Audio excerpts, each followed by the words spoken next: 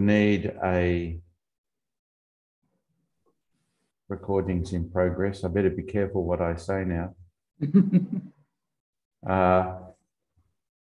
We would need a whole course, a university course, to do justice to group dynamics, but I thought that what I would try to do, attempt to do with you today would be to take some basic principles and look at them as applied to spirituality of the heart, spirituality of our three congregations, of the four branches of our Chevalier family. I'm not sure if there are any members of the lay members of the Chevalier family here with us today. No, not on this program. No, not yet anyhow, but there are daughters and MSc sisters here, as well as MSc men, brothers and priests. So welcome to you all.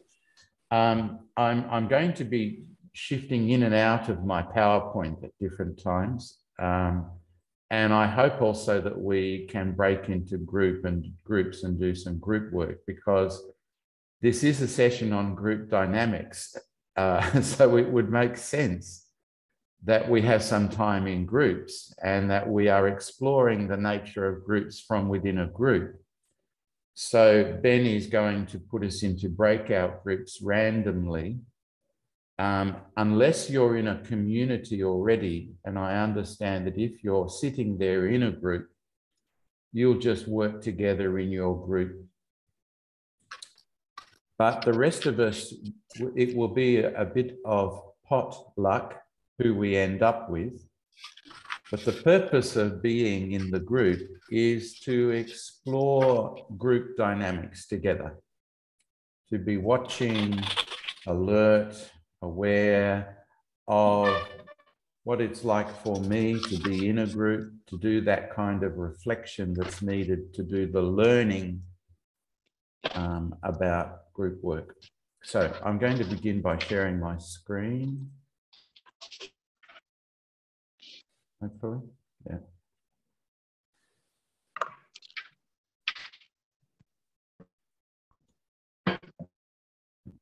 Beginning.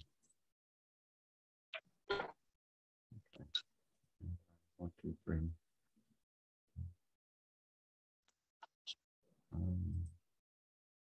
to bring you into the side of this so I can see you. Can you see the screen? Yes. You can. Yeah. Well, those of you who are in Africa might recognize this image, but in my conversations with my own confreres, they haven't always recognized it. So I'm not sure if you'll know it or not. It's a Congolese man, a young man, and he is passing through rites of initiation.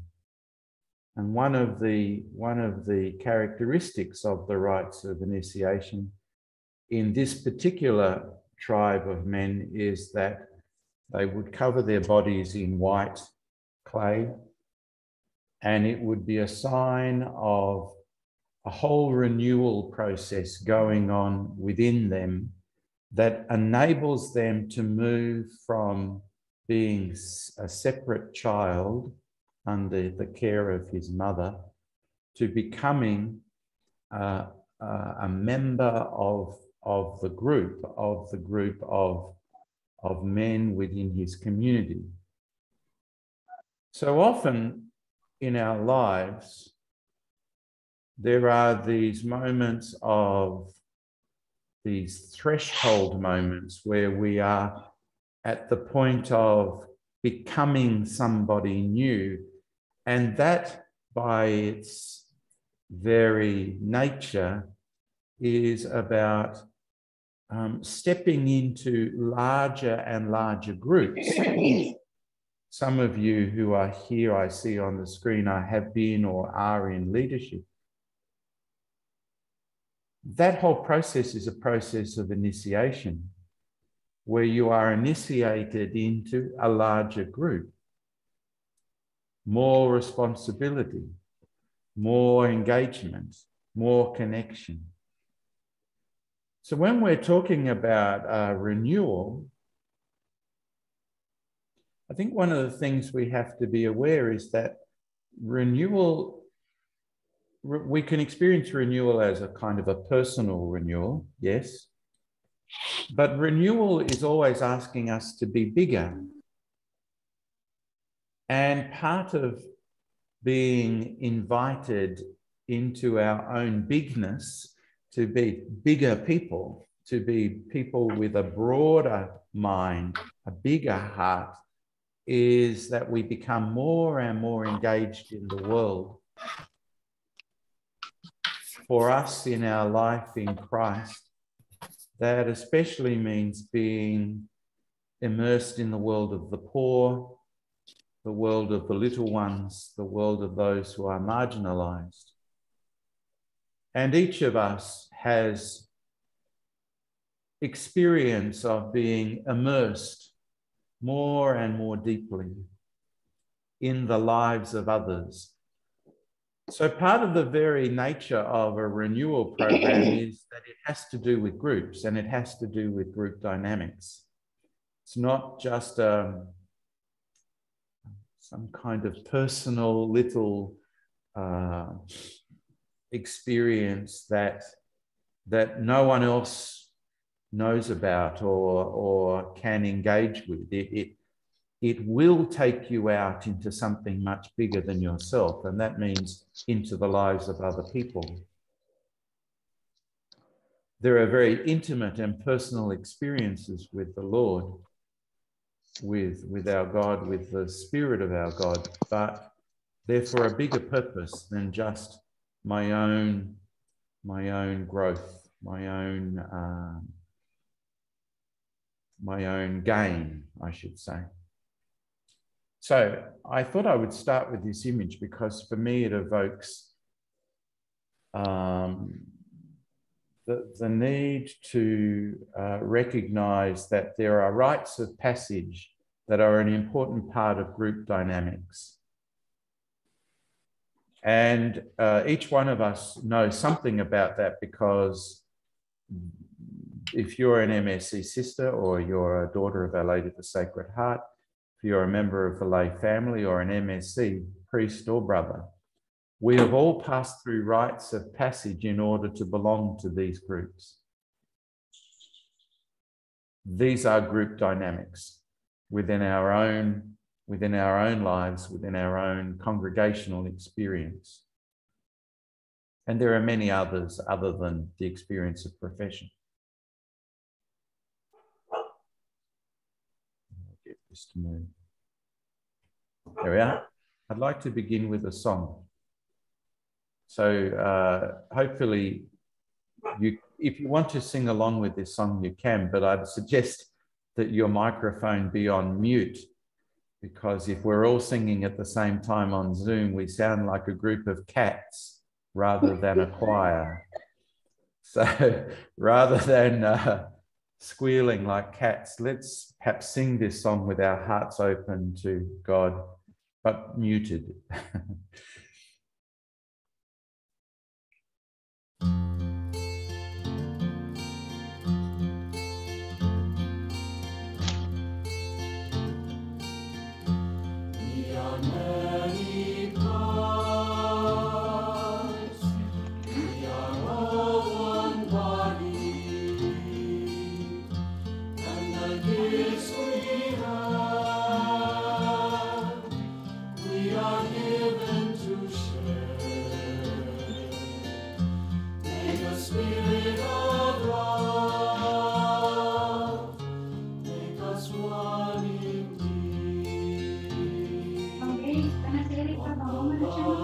We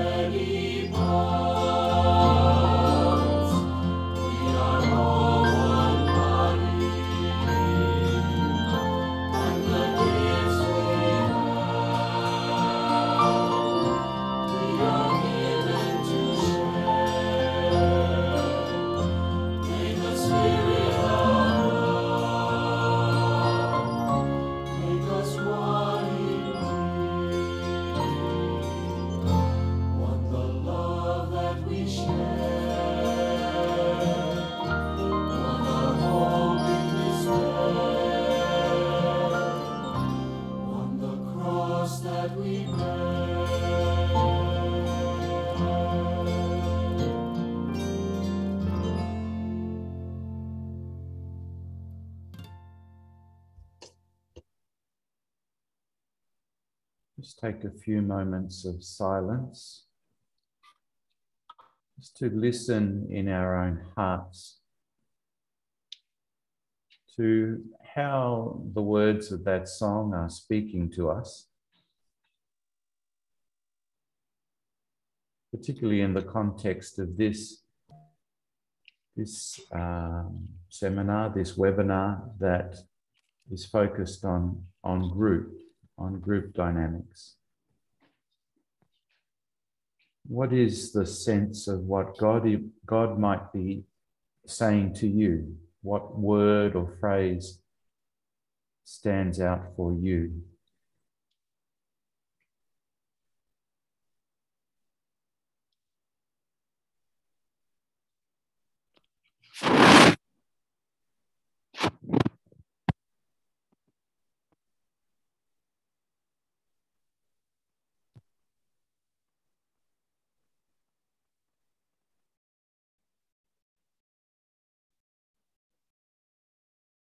And if a word or a phrase stands out for you, I would invite you to go to the chat box in the menu on the screen and to type into the chat to everyone, whatever it is, that word, that phrase that is there for you, so that we can all share the word or phrase that has spoken to you.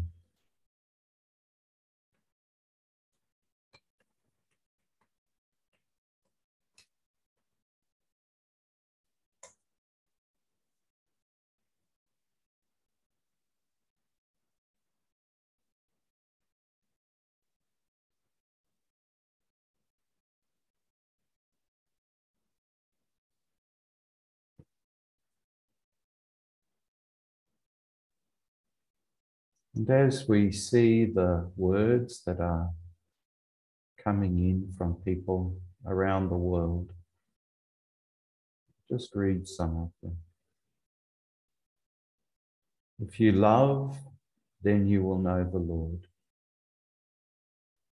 Gifts given to share, gifts share, gifts given to be shared. We are all one body. Seek the greatest gift of all. Let us be your love. We were given to share. The gifts we have were given to share. Love, share, our hope. Gifts given to be shared, one body. We are one. We are called to share the gifts of good. We are all one body. And so we can see some common words, common themes surfacing that are speaking to our hearts as we begin this time together in a prayerful, listening way.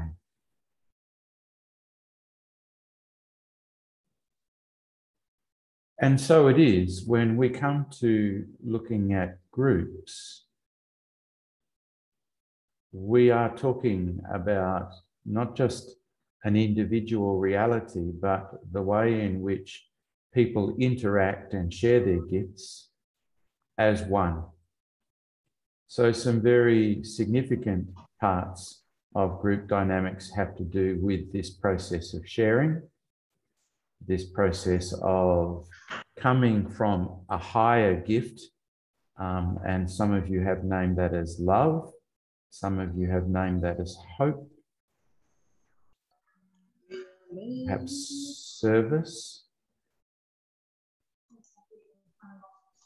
So let us move on from this. So thank you to all of you who have put something into the chat box. I can move this on. This is a quotation from Jules Chevalier, as you can see, and one that we all know fairly well, I would imagine. He said back in 1900, the word coming from the heart of his Father made the world emerge from nothing. And from the heart of the incarnate Word pierced on Calvary, I see a new world emerging, the world of those he has chosen. And this creation, so fertile and full of grandeur and inspired by love and mercy, is the church, the mystical body of Christ, which makes this new creation present on earth until the end of time.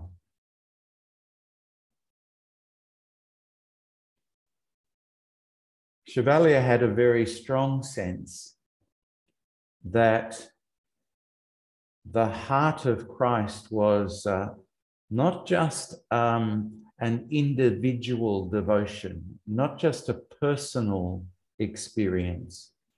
It certainly is that, but that it's much more than that. And that the heart of Christ is the place out of which the church itself flows. The church being a group, of course. And he spells out that this is not just a physical reality. This is a mystical reality. And when we're talking about groups, we have to, particularly in our context as Christians, but as people of the heart, of the family of the heart, that what we're talking about is something that's more than just the physical group, more than the physical group. It has a mystical dimension. It has a metaphysical dimension. And this is good for us to open our minds to the reality that group dynamics is not just about the physical interactions in a group, but it's much more than that. And one of the things we will do is explore a bit this morning towards the latter part of this session. I shouldn't say morning, it's only morning for me. That we would be looking at systems and how systems operate. They are much bigger than just the physical gathering of individuals. So this is, we are exploring something not just about groups, but about what emerges. And this is certainly the nature of groups, that they emerge, and often they seem to emerge out of nothing, but they emerge out of an inspiration, out of a mystical reality, as something bigger than the people themselves. So we could start by just saying, well, when we're talking about group dynamics, what are we talking about? A collection, a group. What is a group? A group is a collection of two or more people who meet regularly and influence one another over a period of time. They perceive themselves as distinct and distinguishable from others. They share common values and they strive for common objectives. All groups have this in common. If you were to reflect for a moment on the groups that you belong to, you would be able to say that the groups you belong to have an identity. There is a group identity. It's not just the identity of the individuals together, it's more than that. There are always common values that form a group and that distinguish groups from other groups. And there is a purpose, an objective for this reality, this group that has formed. Group dynamics is the study of groups and the study of the processes that take place within groups, between groups, interpersonal relationships, and intergroup relationships, intra-group relationships.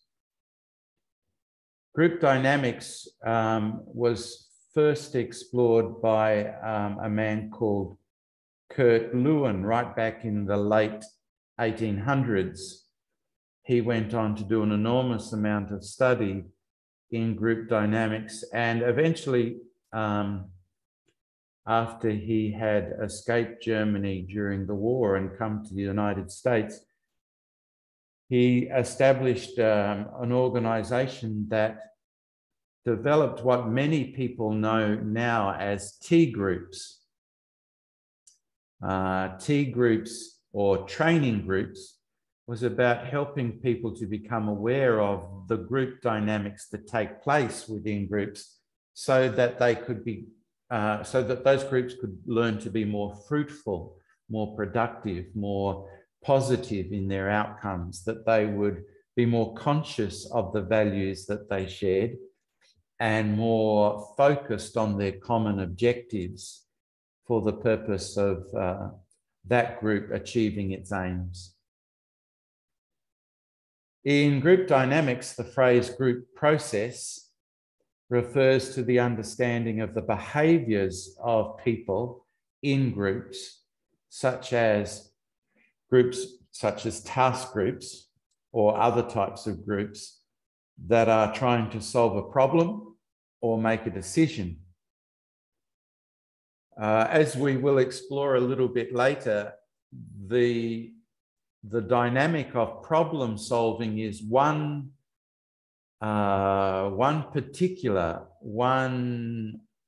way of groups dealing with issues.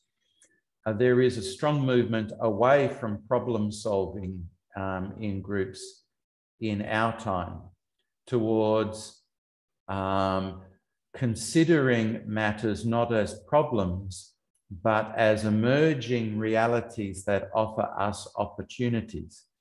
So the group dynamic focus on problem solving, I was going to say sovereign probleming, but it's early morning, so that's okay, I excuse myself. But problem solving is seen these days as less productive because the focus is on negative realities rather than on positive opportunities. So there are definite shifts in group dynamics that are a part of contemporary thinking. We keep that in mind. An individual with expertise in group process, such as a trained facilitator, can assist a group in accomplishing its objective by diagnosing how well the group is functioning as a problem solving or opportunity seeking decision-making entity and intervening to alter the group operational behavior. And it's not unusual, and I would be fairly sure that many of you have experienced in groups that you're a part of the work of people like moderators or facilitators or animators. They get called different things in different language traditions. I know in Latin America, the terminology tends to be animation rather than facilitation. But I know that in Australia, for example, there are groups of people coming together for spiritual direction. And they have a spiritual director who works with the group spiritual direction. And then in ministry groups, you may have ministry supervisors who help you to supervise your ministry collectively in order to work together as a team more strongly to build greater outcomes. So group dynamics today it's a whole science really, and there are many people who are available to help us work through group dynamics. I'm very privileged at the moment myself to be working with the Daughters of Our Lady of the Sacred Heart to be facilitating their coming general chapter. And the chapter is a group. And what we want to do is we want that chapter to be the most fruitful chapter it can be. So we look at the group dynamics together and we try to find what dynamics are going to aid us to work together in a really fruitful way to achieve the objectives and aims of the congregation, because the general chapter is about the congregation. So as I hope you can see as I'm talking, as I'm exploring this with you, that group dynamics is very practical. There are theories of group dynamics, but the application of it is very practical. You can apply group dynamics, group processes to communities, local communities, provinces, congregations, ministry groups, any group that you're a part of, family. Wow, the group dynamics that are a part of your family. That's a story in itself, yeah. A rich tapestry to explore. There are different types of groups, as I'm saying. There are formal groups, like the congregation you belong to. There are informal groups. Today, we are an informal group. The only reason that we're all here together is that we received the invitation to be a part of this renewal program. We possibly thought, group dynamics, that sounds interesting. I might sit in on that webinar. And we have inadvertently, without necessarily planning it, formed a group. And then later, Ben will put us into some breakout groups, as they're called on Zoom, online virtual groups for us to do some talking around group dynamics. And this will be the formation of some informal groups. There are groups called command groups and task groups. Command groups are groups that are formed for the purpose of executive operations. So you might have a leadership team, congregational leadership team, provincial council. These are command groups. They're if you'll excuse the language, they're not there to give you commands. That would be to misunderstand the reason. They're executive groups. Their role is to perform functions to enable a formal group to operate well by giving it the kind of assistance it needs to function according to its directives. Task groups have specific tasks to perform. We are having some work done in the garden here at the General House at the moment. There was some damage to something, and it's being renewed.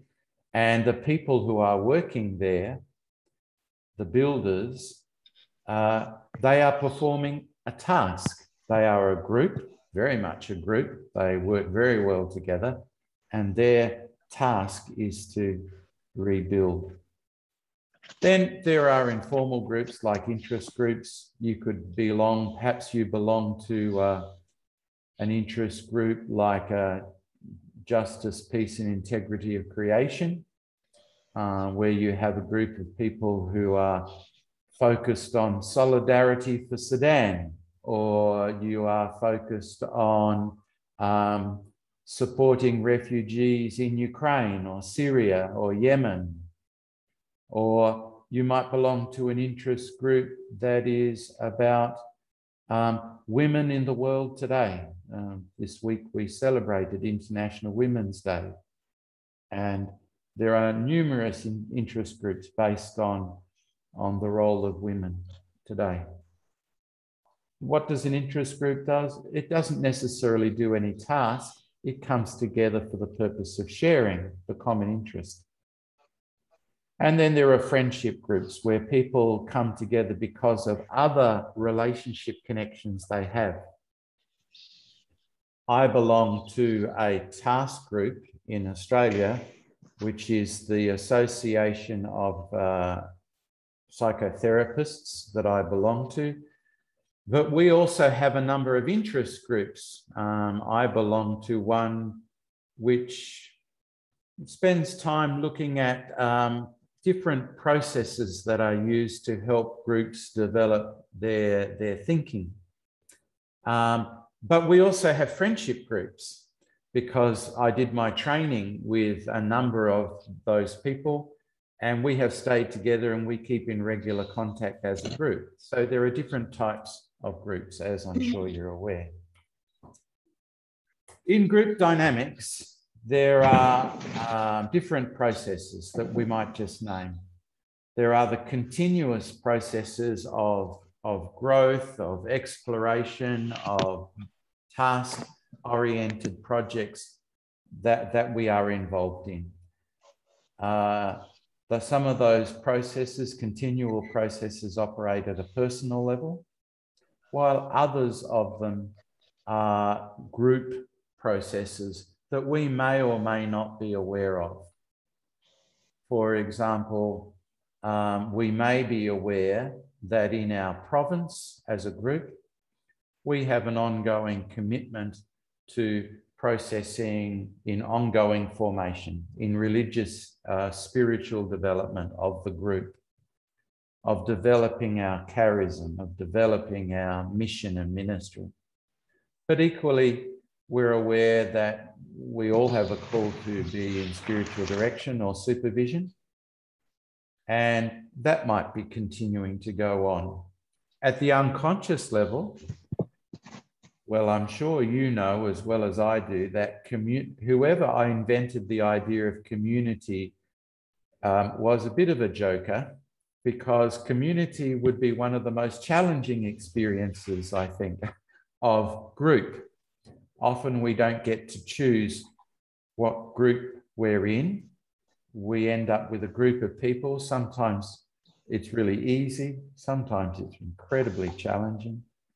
But constantly we are being invited to grow individually and grow together. And we may not even see that happening.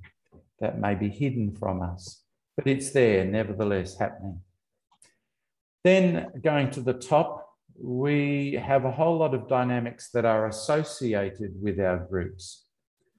Anyone in leadership realizes that you may be a leadership team, but then there are all these associated things that you have to be aware of, that you're involved in. So you will also, in the groups you're in, have dynamics that you're associated with.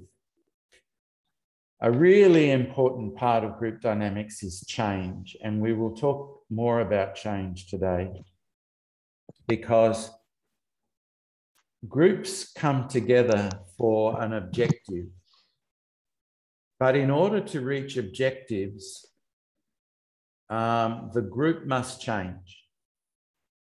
Groups must develop in order to reach their objectives. They must move beyond the individual level to the collective level. And this is the beauty of community life, of communal life, is that it demands change. And we will see when we talk about spirituality of the heart, that this is a necessary reality in the group dynamics that flow out of heart spirituality. Change.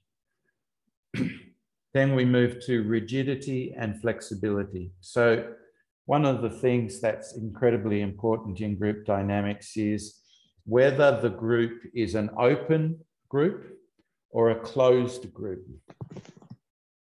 Groups that have very closed boundaries tend to be very rigid. They don't change, they don't grow, and they tend to have very static, very limited dynamics within the group. In a sense, they tend to be progress. What was that? Oh, recording in progress. Okay, thank you. And the closed systems, closed groups are not only limiting for the individuals involved in them, they tend to be fairly fruitless. They don't tend to produce a lot of nourishment for the world, for others. Can I ask you, if you've got your microphone on, could you mute it, please, even if you're in a group, because we get feedback and that becomes difficult for everyone to hear. So recording in progress. You're sitting in front of the screen. Can you please turn off your microphone? Can you please turn off your microphone?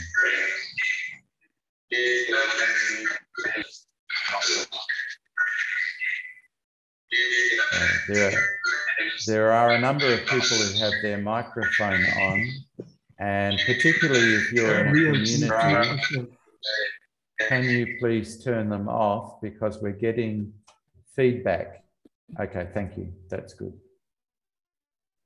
If you could just leave your microphone off until I invite you to put it on, because when we do want to get feedback from you, we'll invite you to unmute your microphone at that time. But it's really important if you can leave it off during the presentation, otherwise it becomes very distracting for everyone. Thank you.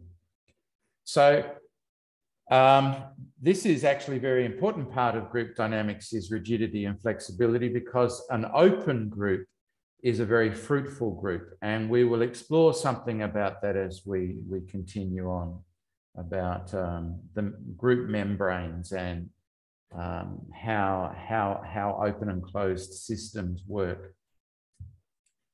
Group organization, well, yeah, look, we all know that groups, whether they are formal groups or informal groups, there is a level of organization that takes place within a group. It could be a very informal organization, but there has to be some organization. I remember a friend of mine in Australia working with a group of women, and she was asked to lead them in a process of finding a way to work as a group, but not to have anyone in charge of the group. And it was really quite alarming, because every time the group came together, they would all sit there waiting for someone to say something, but no one wanted to say anything because no one wanted to be the leader. So you have to have, by their very nature, groups have to have some organization. It doesn't have to be rigid. It could be very free-flowing, but organization is an essential part of group dynamics. Okay, so these are some of the group dynamics that we will explore. I'd like you to do some reflection, please. And this is the question I'm asking you. What makes for a good group? And this is what I'd like you to reflect on. Remember any context in which you have lived or worked, and recall what you have seen in that group that made it a good group to be in, and what did not make it a good group to be in. So this is the question. Remember any context in which you've lived or worked. It might have been you're working in hospital care or nursing or teaching or in parish ministry or leadership or just community life at home, maybe one community that you lived in Manado, or maybe you lived in a community in Cebu or in Hartsa Park, in Barrel, or wherever it was. Whatever the context is, just choose one. And it's a context where you were in, that you could see the group and what made it a good group. What made it a good group? And can you take 10 minutes of your own time now, just in silence, reflecting on this question? What made it a good group? And what about that group made it sometimes maybe not so good? And write these down. Just write it down. I hope you've brought something to write with, something to record your thoughts and reflections with. I'm going to give you 10 minutes. And after the 10 minutes, I'm going to ask Ben, if you would then take people into breakout groups. And if you would, in those breakout groups, if you would share your responses to this question, you would share with each other your responses to this question. What makes for a good group? You don't have to put a lot of detail, but some points. That's all, just some points. And when we come back from the larger group, from the breakout group, sorry, in the larger group together here, we will just share some of those on screen together. So the 3 steps: what makes for a good group? Some personal reflection, just 10 minutes to do that. Then the breakout groups will be for 15 minutes. And then we're going to take 5 minutes for some feedback here. Okay? Just if you're understanding what I'm saying and it's okay with you, I just need some indication. And one of the ways to do that is if you could just do this, I know that you've heard me and you understand. Okay, it looks to me like those who are on screen understand. I hope all those who are not on screen haven't gone off and gone to bed or something. But if we could do that, so 10 minutes now, for me, that would make it almost 7:30 in the morning. And for those of you, you can choose your own time zone. And then Ben, you there, Ben? Where are you? There. Yeah, Ben will put you in break. Thanks, Ben. Yep. And Ben will put you automatically into breakout groups in 10 minutes. Thanks, everybody. See you soon. The breakout session is 15 or 10 minutes? Just the breakout group session will be 15 minutes. Okay, got it. Yeah, and we go there in 10 minutes. Okay. Thank you, everyone.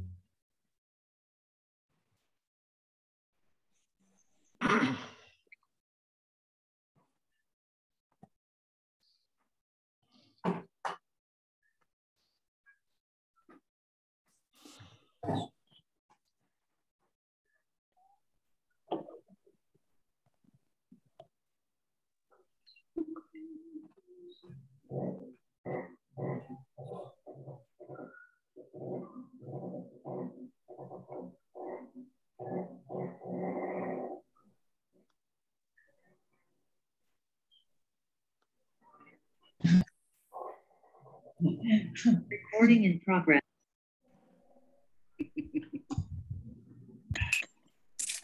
Welcome back, everyone.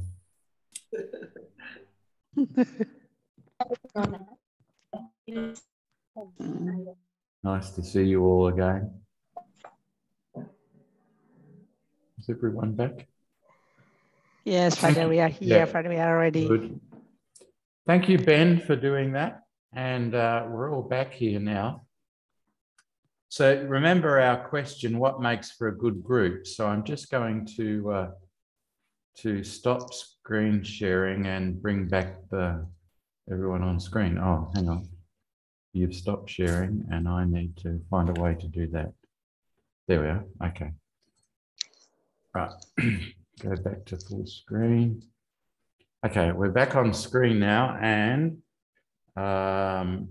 welcome back to you all. What I would like to do is to take the opportunity just to hear from some of you, not everyone needs to share, but what I would like you to share is what would be the 5 most important things that came up in your sharing that make for a good group? If you had to prioritize, what were the 5 most significant things that make for a good group? What would you say? What did your group say? And I'm just going to write some down as we go. So if you want to share, can you do this? Can you put your hand up like this so I can see you? Because sometimes I miss the little icon on the screen. If you can put your hands up, you want to share, and then I'll invite you to speak and turn off your mic, your mute, and come on. So I see Aaron had his hand up. Was that Aaron or was that a joke, Aaron? No, I just, like last time you said to get in connection with that. Good on you. From our group, we asked our sister Helen, we decided from our sister Helen, we'll share from our group. Sister Helen, okay. Sister Helen, can you turn on your microphone? And oh there golly, you are. am I on? Welcome. You are, yes, Helen, yeah, welcome. Well, Father Chris, I arrived just as you were saying now the 3 points are.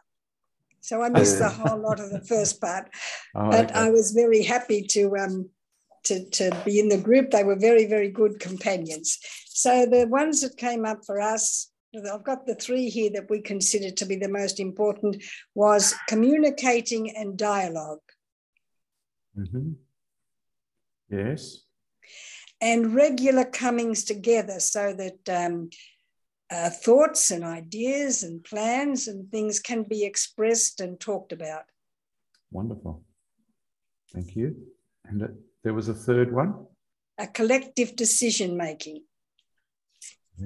Or shared decision-making. Okay, good. Wonderful. Thank you. Thank you, Helen, and thank you to your group. What about another person or group? Doesn't matter. Yes, Jessie, would you like to turn your microphone on, Jess? Thank you. The first is those who come together in a group must be there willingly. That's very important that they are there on their own accord. They have the motivation to be there. Yes. And then the next one is respect. There must be respect for each other, and nobody is trying to be dominating. So respect, and there must be a leveling off. Those who are there must be leveling off because they come from different places, different background. Maybe they have different purpose. There must be some leveling off. And then the 4th one is to be give it time. No, I mean you cannot expect perfect organization immediately. I mean there will be some differences, there are problems, difficulties. Give yourself time. Do not be too in a hurry. First, observe. No, observe what they are doing, what their capabilities, what they are willing to do. So everybody should learn to give time. And the last one is to give it a mystical dimension. He said, when we organize, no, when we plan, no, I have a candle lighted at the back to remind us that we cannot do it alone. We need the Holy Spirit. So those are the 5 ones. But I added only that, sister, make sure you don't turn off. You turn off the candle because it's fire prevention month now. Okay. Thanks. Thank you for the tips also on fire prevention, Jess. That was great. Jess, you said leveling off. And can you just explain what you mean by leveling off? Is that like everyone is equal, or what did you mean by? I think it's more that we understand each other. I mean, when we come together, surely we have differences. We need not be the same, but we just understand what are the differences, where each one is coming from. Okay. So it's kind of understanding of each other. Jess and those in your group, thank you so much for that. Would a third group like to share? Yes, Sister Lovis, lovely to see you again. Would you like to turn on your microphone, please? Sister Lovis was doing one of these courses with me in Philippines, so it was lovely to see you again. Thank you, Father Chris. Nice to see you too. In our group, we were 4, but the 4th member she was not able to be with us, maybe connection problem. But the 3 of us, we shared that one thing that makes the group good is listening. Listening, thank you. Yes, listening. Yep. Also confidentiality. Confidentiality. Yes. Punctuality also. Punctuality is also one thing that makes the group move on, because you start on time, you finish on time, you go back to your work, whatever you do. And then the attitude, what makes the group not so good is the attitude of knowing it all. No? Oh, no. If I think I know everything and others not so. Yeah, okay. That's all I can share. Yeah, thank you. Thank you, Lovis. From our group. Yeah, lovely. And I'm hearing punctuality, and I'm thinking you're probably thinking of a very specific kind of group, like a task or a command group. But like imagine this in an informal group that comes together to have a relaxed time together, to enjoy wine and cheese and a movie. Punctuality probably wouldn't be so important. Yes, that one is, we cannot really count on punctuality on that kind of group. Yeah, so it depends on the group a bit, but you've named some lovely things there. Thank you. And also for naming what doesn't make for good groups is when we know it all. Yeah. So thank you for that. And we'll just take one more group. Is there one more group that would like to share? Yes, we've got Ultramint. Ultramint S1. Thank you. Sister Ultramint.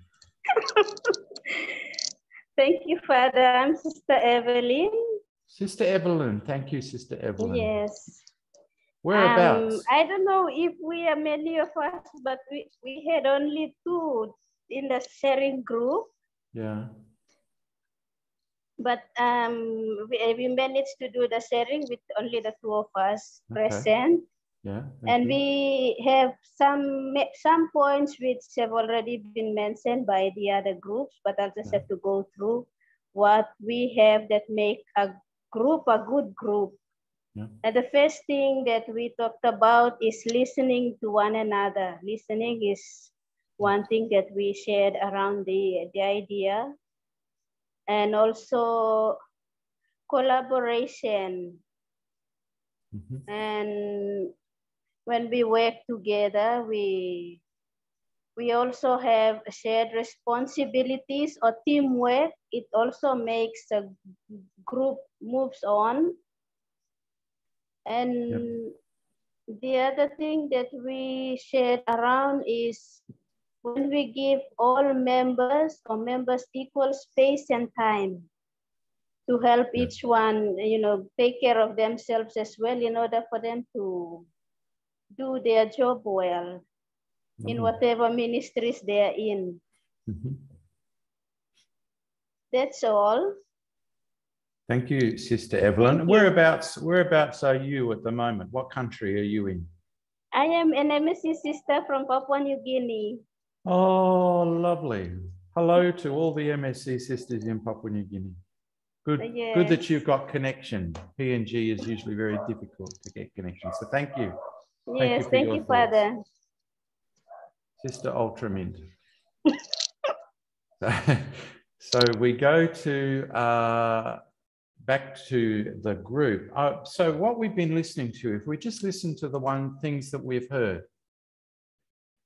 communicating, and as I'm saying them, just be stopping and thinking, yes, I agree with that. I think that's a priority for good group making. Communicating and dialogue. Regular coming together. Collective shared decision making. Willingness to be there willingly, to be there for the right motivation. Respect for each other. Leveling off, as Jess explained it, which is about understanding each other, having some level of understanding. Giving it time, that actually came up twice, giving space and time, giving it time. Having a reminder of the Holy Spirit there, like a candle, the mystical dimension. Listening, confidentiality, punctuality, collaboration, teamwork. And there was one mention of that when we know it all, it doesn't help us. So it's good.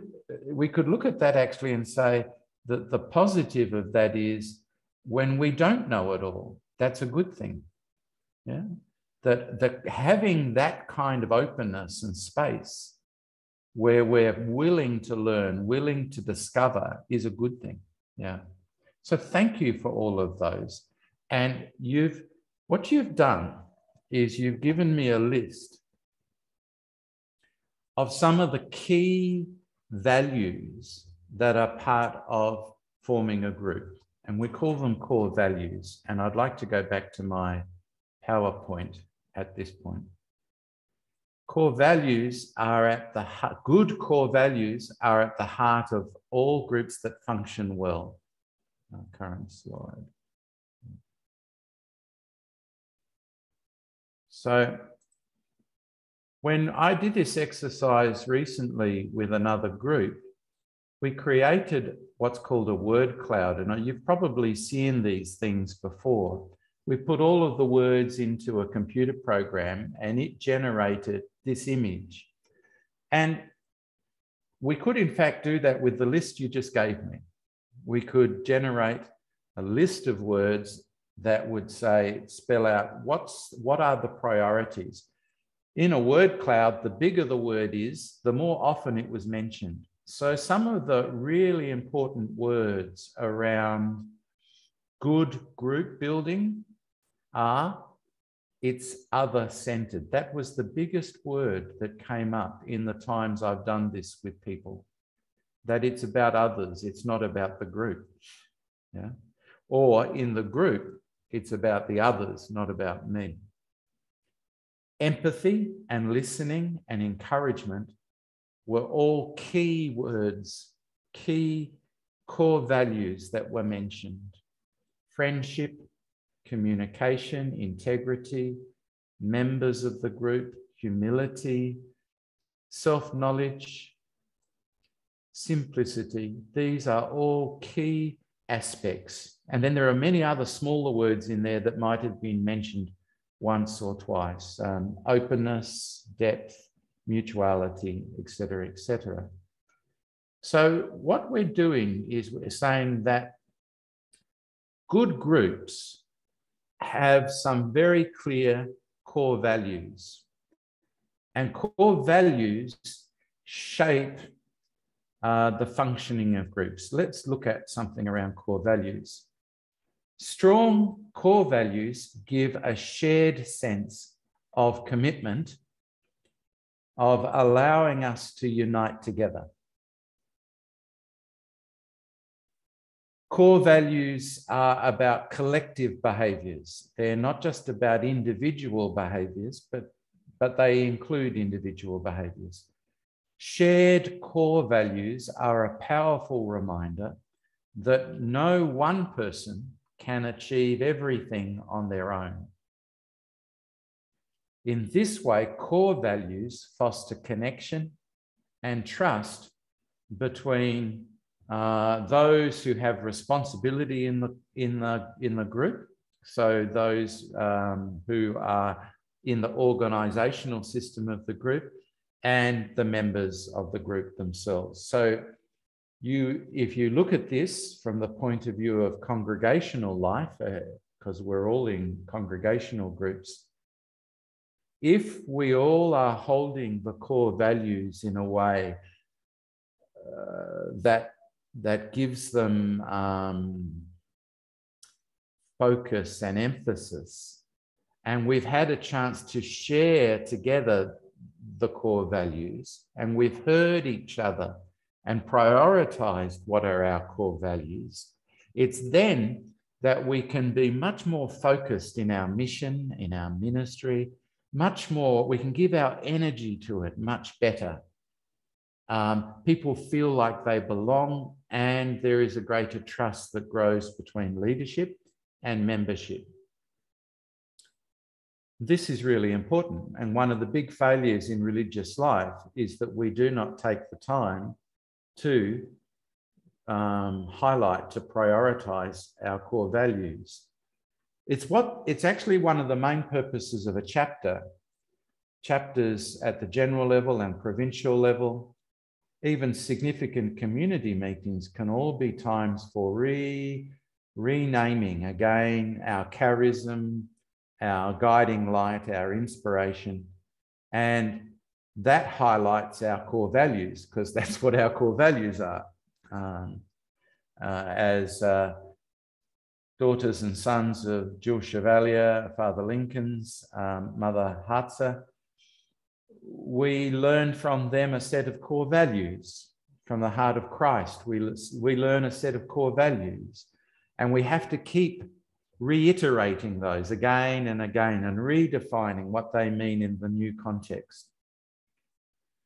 By embracing core values, we can overcome difficult situations and achieve positive results. It's important to live your core values, not just talk about them.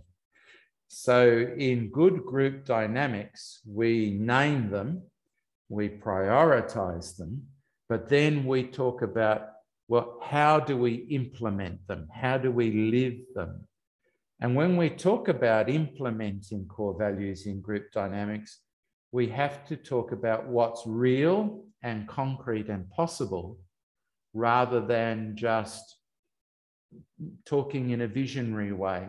Because if things are not concretized, or we could say incarnate, if they're not lived in bodies, if it's not about, if I can say, may the Sacred Heart of Jesus be everywhere loved, but if I don't go out and shake my neighbour's hand, it's meaningless.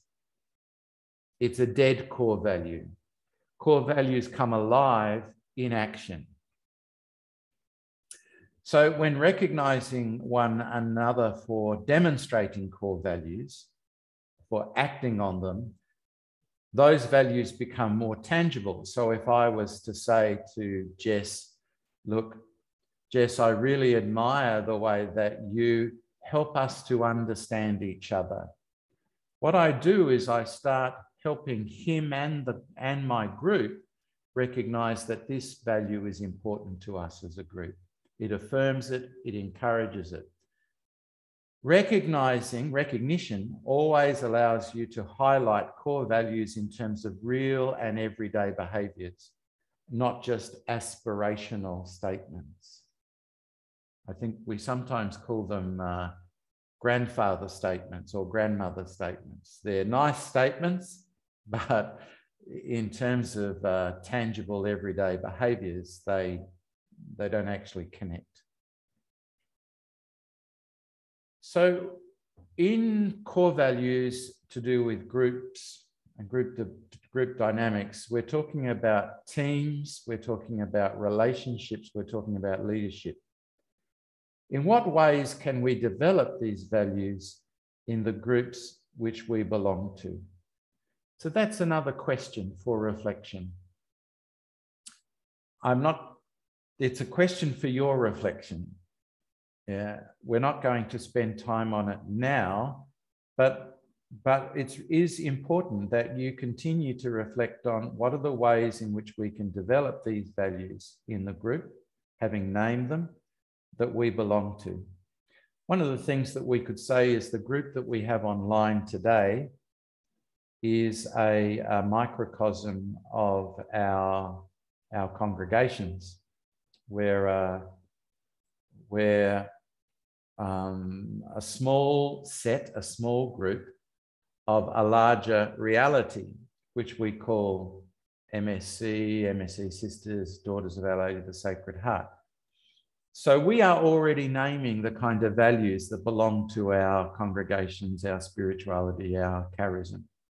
In what ways can we develop those values, those dynamics in the groups we belong to? This text is from Brian Gallagher, former Australian provincial of the Australian province. So he wrote a book called Communal Wisdom, A Way of Discerning for a Pilgrim Church. It's an excellent book. I would encourage you to get a copy of it. It's published by Coventry Press in Australia. And he sets out, it's not a big book, it's very simple and easy to read, but he sets out very beautifully how we can discern as a group, as groups, how we do group discernment. And this is something that he says. My experience of working with groups has convinced me that a group is more than the summation of many individuals. This is really important. The whole is greater than the sum of its parts. And some of the values that you highlighted were also speaking to this. There is a dimension to groups, particularly groups with a religious core value system like ours, where we recognize that if we have 30 people coming together and they're all sharing, that what happens is that there is another voice there as well. And that voice is a voice which is a collective voice. So there are the voices of all the individuals, and you could say, yes, we have 30 different voices here, but there is also the collective voice. And groups that work well together listen for that voice. They don't just listen to each individual, but they also listen to the voice of the communal, of the community, the collective voice. And in discernment, in group discernment, what we might do is that we might invite individuals to share. But as they share, we might then say, and what is the group saying? We might ask, what is the group saying? And we might hear something like, well, you know, we heard the group saying something that holds all of the individual sayings. It may not be the same words, it might be openness, it might be vision, but it's something much bigger than just the sum of its parts. In group dynamics, this is very important. And in the work of one particular man who has done a lot of work on group dynamics, a man by the name of Otto Scharmer. Some of you might be familiar with Otto Scharmer. He works from MIT in the United States, Massachusetts Institute of Technology, and he works with a system called Theory U, and in working with it, he helps us to recognize that we haven't truly listened until we have heard the voice of the source, and the source is the whole, the voice underneath the individuals. So we need, if we're going to use group dynamics well and fruitfully, we need to be listening for that deeper voice, what he calls source. And I think in our spirituality, what we call it is the heart of Christ. That we listen, not just individually as a group of people, but we listen in the heart of Christ. And we're listening to the heart of Christ in one another, through one another, beyond one another. A collective voice in that. Brian goes on to say, when a group or communal discernment is sought, it seems critical to acknowledge that there is a group experience of God's Spirit and spirits not of God. There's a group experience of this. Are we listening to the group, or are we just listening to ourselves? There is a group identity. One of the failures in group work, of facilitating group work, is that the group doesn't name its identity when it starts.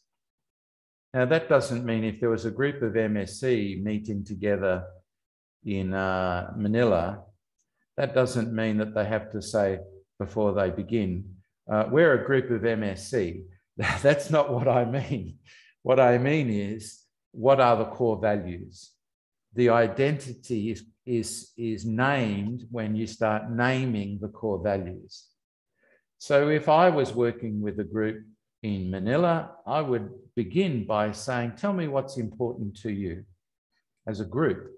And I would ask them individually to share, but then to tell me what's the group, what's important to the group. And they would name that, and what they'd be doing is naming their identity. When a group knows its identity, it knows how to move forward with its mission. But if the group is not clear on its identity, its tasks and its operational systems become very confused. This is really important. Thirdly, the thing here that Brian names is group vulnerability. Unfortunately, in groups, when we come together, often what we do is scapegoating. So something's not working in the group. What do? We blame somebody in the group. Well, we didn't get very far in that conversation because, Father Joshua, I'm trying to think of a name that no one knows, Father Jacob, well, he messed up the process. He didn't share properly, yeah? But actually, it's not Father Jacob's problem. It's the group vulnerability that is being identified here. And when the group can name its vulnerability, its group vulnerability, it provides opportunities for growth. So if you're in a local community and you're doing communal sharing with one another, which is a wonderful thing to do in local communities, it's really important to name the the vulnerability of the group. What do we mean, vulnerability of the group? Where is the weak spots? Where are the blind spots of the group? If I think about some groups that I have worked in over my life, and at one stage for a couple of years, I was looking after a school in Fiji. I recognized that for us as a group who were running the school, the group vulnerability was that we didn't communicate very well with each other. And it was a real weakness.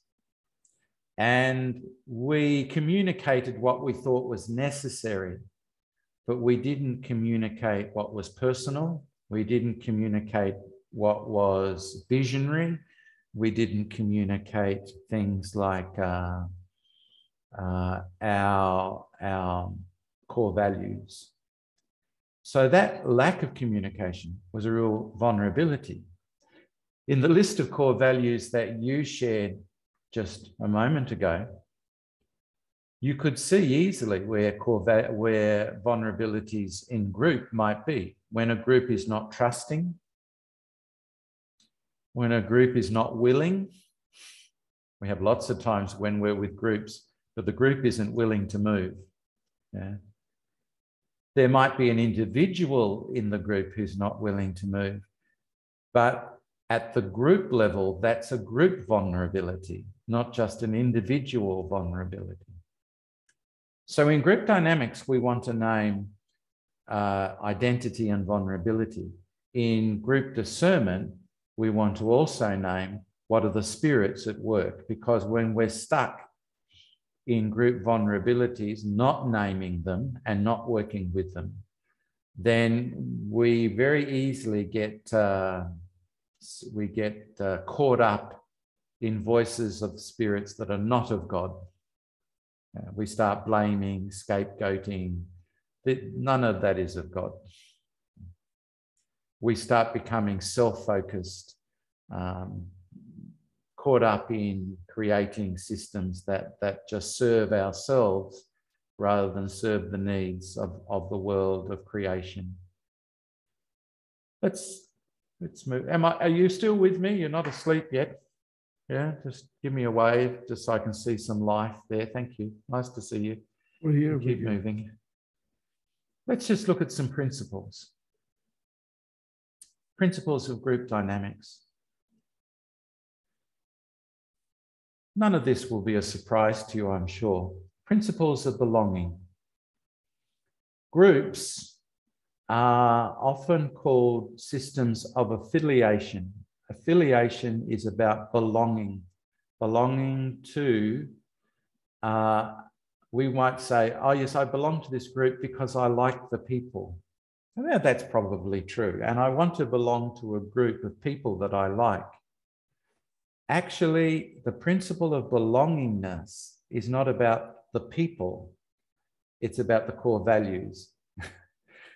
In a group that you're in, the principle of belongingness stresses that you all belong to the same core values.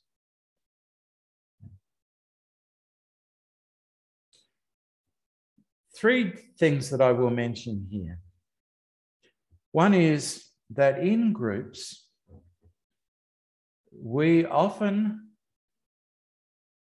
find three different possible scenarios.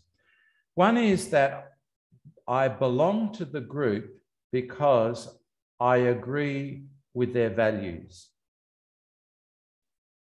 So I affiliate. I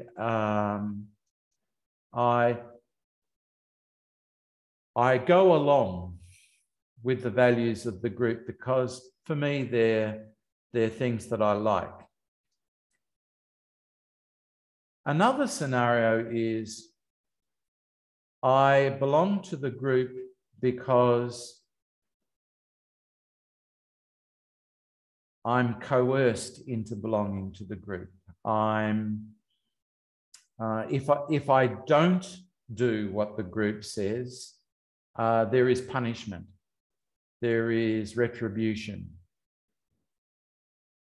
Still core values, still belonging, but I stay in it because to choose to go in another direction might bring punishment. Or I only stay because there are rewards. Now, neither of those two, conforming or belonging because of reward or punishment, they're not particularly healthy basis for belongingness. Belongingness is best lived when all the members of the group interiorize the core values, that everybody holds collectively the core values, and those core values are agreed upon and mutually enacted. So belongingness is something that also, when it's lived in a healthy way, is something that is best lived through interiorization of the core values rather than just conforming to the core values. I hope you understand that. Then there's the principle of perception.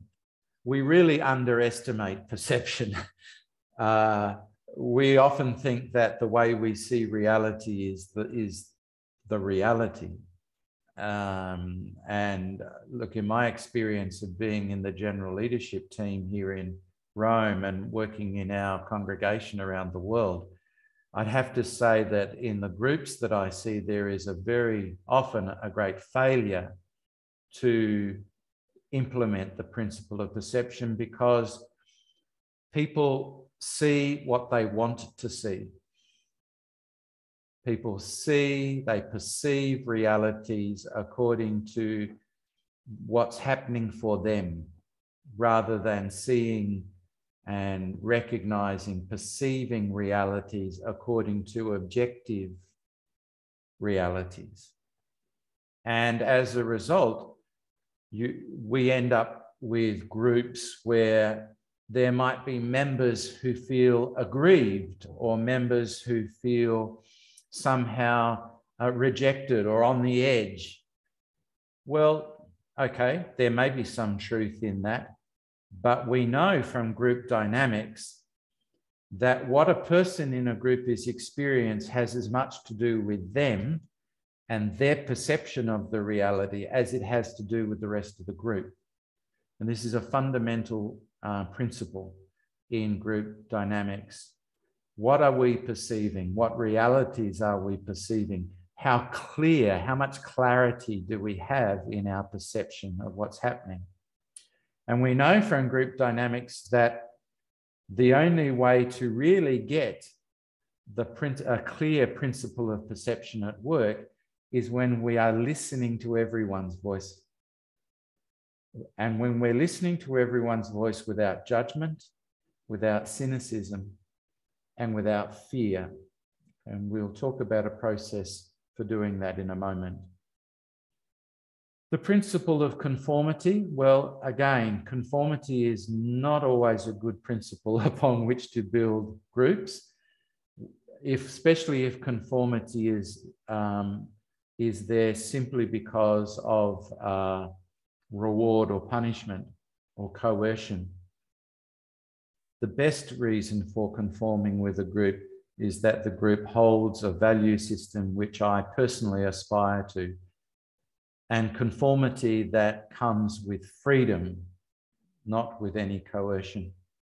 The principle of change I've already mentioned, so I won't go back to that again, but change is crucial. The principle of readjustment. Have you ever been with a group, particularly if it's a formal group and you're having a meeting, and you begin to name some of the things that are happening for the group, and maybe some of the decisions, some of the ideas that the group might explore to know what directions they want to move in. And then someone says, well, that's finished. We know what we want now.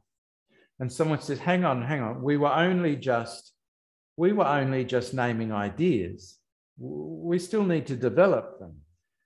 And the person says, no, we've already agreed. That's it. So the principle of readjustment is really important because it allows us to keep adjusting, recognizing that there actually is never any conclusion. Even a decision may require adjustment. And so the principle of readjustment in groups is really, really important. Adjustments in membership, adjustments in ideas, adjustments in core values, or the expression of core values, because these things are constantly moving, changing, evolving. The principles of common motives, well, Jess mentioned that in the sharing. He said something about, I think it was Jess, said something about willingness, that we be there willingly and that we recognize the motivations that bring us to the group, that bring us to stay with the group, to contribute to the group. So how we come to common motives, common motivations out of which we act. Down in the bottom left-hand corner there, the principle of power. Well, that's a big one. That's a seminar on its own. But I think we would need to add here just briefly that the principle of power needs to be balanced with the practice of authority. Power and authority are not the same thing. So somebody may be powerful and have no authority in a group. Have you ever been in a group where there is a dominant personality who's speaking very loudly, but actually they're not given the authority of the group to determine the direction of the group? Likewise, you may have all the authority, but have no power. And there are many powerless leaders who have to face many powerful forces. So in group dynamics, how power is used and perceived is very, very important. I'll stop there on that because there's so much to say about that to say some of it would probably do a grave injustice. If I've got time, I'll get to that at the end. The principle of continuous process, I've already mentioned that. We are in a continuous process of adjustment. We are not in a process of compartmentalizing things where we say, this is all we need to do. We're in an evolving process. This is a new mentality. When I was talking about problem-solving mindset, that's when we say, yep, problem's fixed. We're done now. You know, how many times have we solved a problem only to discover that the problem isn't solved and that it creates more problems? It happens a lot. We have a difficult situation, so we put I don't know if you all have Band-Aids in your country, but we put a bandage on it, only to discover that we haven't really dealt with the deeper wound, and it festers and gets infected and spreads. So continuous process principle enables us to keep staying open to an ongoing process of attending to the deeper wound, which needs more constant, continuous care. Wound or issue or consideration, whatever. The goal-oriented principle of group dynamics is quite clear, I would imagine, for you. If we don't have a goal, if we're not focused in our intentions, our energy gets dissipated, we lose interest, people drift. If you ever belong to a group where people drift away and leave the group, it's probably because the goals of the group are not clear. Sharp clarity in focus around aims, goals, objectives gives people a sharpness of meaning, of purpose. Jim Cuskelly, the former MSc Superior General, in his little book, A New Heart and a New Spirit, writes about this when he talks about the change in religious life from the prior to the Second Vatican Council to the challenge of renewal that the Second Vatican Council put in front of all religious congregations. And one of the things that he highlights is that when the missionary aim and goal of a congregation became unclear, members became aimless and lost a sense of meaning. When authority wasn't so directive and telling them what they should do, members felt confused.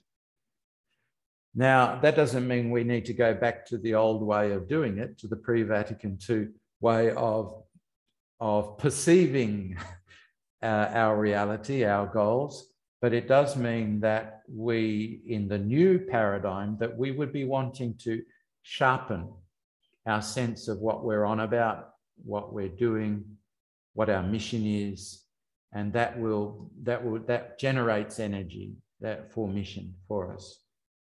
So a lot of words in all of that, but there are 9 basic principles around group dynamics that I would want to share with you.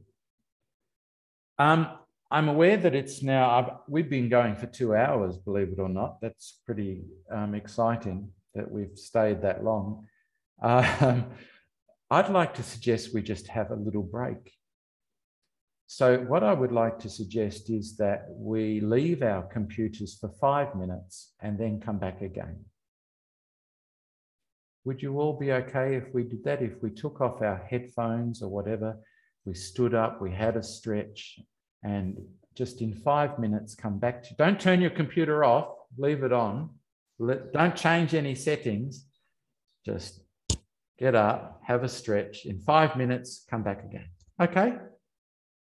Chris, can I just ask? If you're nearby, just come back to your computer and put your seatbelt on, and we'll head off again. Got your cup of coffee, whatever. So I'm just going to go back to screen share, and we're going to look at a model called the iceberg model. So here on the screen, we have an image of an iceberg. I need to get out of the way. Okay. In group dynamics, one of the things that we need to be very conscious of is the fact that the dynamics are influenced not just by what we can see, what we perceive at the top. So you remember the principle of perception, and I was saying how important it is. One of the difficulties with perception is that what we often perceive is only what we think we can see. And there are multiple levels of unseen realities. And in older paradigms of group dynamics, we tended to look at behavior, and we would say, oh, so-and-so is behaving this way, therefore this is the reality. And what we know after many, many years of study, of research in psychology, sociology, and other studies, is that this is actually not the case. Behavior doesn't tell us what is going on. Behavior only tells us the symptomatic reality. Symptomatic? If I have COVID, if I was sick with COVID, I would have symptoms. And those symptoms might look like the symptoms of the common cold, sneezing, flu-like symptoms. But I can only know if it's COVID if I have that horrible test, PCR test. It's the only way I will know if it's COVID or not. Otherwise, it could be a flu. It might be the cold. It might be something else. The symptoms point to something, but they don't tell us what actually is there. We have to test that. So what we know is that what we see is only the tip of the iceberg. If you know anything about icebergs, you know that most of the iceberg is under the water. Only a small part of it's above the water. So when we think systemically, when we're talking about groups, we're talking of systems of people. Like a family is a system, the family system, the provincial system, the congregational system, the church system, the political system. So there's the symptomatic level, what's happening, the events that we can see. But then under the water, there are patterns that we may not be seeing. For example, recently when we were dealing with a case of abuse of a minor, we heard from the investigators that the abuser had in fact a hidden pattern of behavior that was consistent over many years. It wasn't just one experience, one action that happened. It was a consistent series of behaviors. Now, in groups have patterns of behavior, and those patterns, if we become aware of them, tell us a lot about the nature of what's happening in the group. And the question we have to ask is, well, in the group I belong to, what are the trends, the trending patterns? What are the things that we see not just once, but that have formed patterns over time? For example, we could look at the current situation in Ukraine and say, this is not the first country that has been invaded by Russia. In fact, there is a pattern of invasion that has happened. And at the systemic level, at the group's level of that political reality, this is history repeating itself over and over and over and over again. I have worked with numerous congregations here in Rome, and one of the things that I'm very conscious of is that we often are living out of patterns that were established early in the life of the congregation, particularly unhealthy patterns, but also healthy patterns. And we keep them alive. We keep repeating those patterns over and over. So in group dynamics, it helps us to be really aware of what are the patterns, the trending patterns over time. If we go a bit deeper under those patterns, we will find that there are structures that support those patterns. And we want to ask ourselves, well, what are those structures that are there? For example, we know that in many places in the church around the world, in relationship to sexual abuse and pedophilia, that it was the systems that were in place that no one ever talked about or explored that kept reappointing pedophile priests to new appointments. This was the system. This was the structure. If someone does something bad, you don't challenge them. You don't dismiss them. What you do is you give them a new appointment. What does that do? It just means the pattern, the bad behavior is going to continue in another place. And that has caused all sorts of problems around the church, eventually resulting in the Vatican releasing the statement called the Vitae and Vos Estes Lux Mundi, which state very clearly that if a bishop does that, it's the bishop who will be punished, or the what you call major superior that will be punished, not only the perpetrator. So we don't realize just how much systems prop up and support group dynamics. They're very important to understand what are the systems we have in place and how they influence. And then underneath that again are what we call paradigms of thought. Paradigms of thought, or mental models. And we need to ask ourselves, what values, assumptions, and belief systems shape the system that we're dealing with? What ways of thinking? So if we went back to our example of pedophilia, we could say, well, one pattern of thought, one paradigm of thought, a mental model that allows pedophilia to happen is, well, a priest would never do anything wrong because he's a holy man. Well, we know that's not true. I can tell you as a priest, I'm not a holy man. I'm a sinner, and all priests are sinners. And one of the paradigms of thought is, oh, well, we give priests and religious some special behavior, some special benefits is what I mean to say, some special benefits. Why do we do that? Because we have this thinking that somehow they're above the rest of us. We're above everyone else. This is a very, very poor paradigm of thought, mental model, but one that has pervaded through the church for centuries. And the Pope at the moment is speaking out very strongly against it.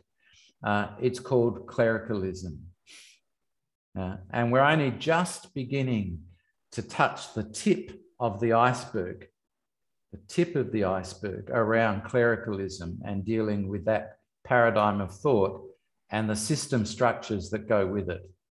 And it's a very unhealthy paradigm of thought that needs to be expunged out of the church. So it's a very good example of what we're talking about here. If we keep going down, we get down to source. So right down the bottom here is source. And you remember that I spoke about Otto Schama, and he was talking about core values as source.